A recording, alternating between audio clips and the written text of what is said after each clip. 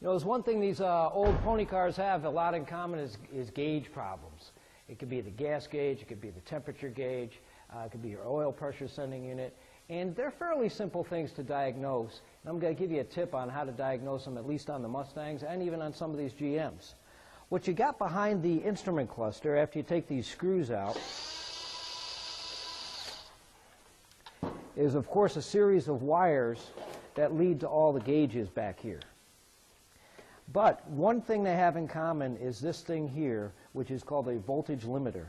And what it does is it feeds constant voltage to one side, and then coming out of it to each one of the gauges is a pulse of current.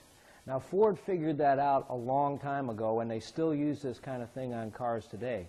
And the reason why they want a pulse of current is so if you take a turn real quickly with your car around a turn, and the gas gauge just will fly up. A lot of GM products do not have voltage limiters, and that's why a GM car like this old Camaro I'm working on here, if you take a turn too quickly, the gas gauge flies up over to full. You go the other way, the gas gauge flies down to empty. That's because it's getting the voltage too quickly, too fast. Ford figured out if you just do a pulse of current, that it'll allow it a little bit of time to kind of lag around, and it won't be so sensitive.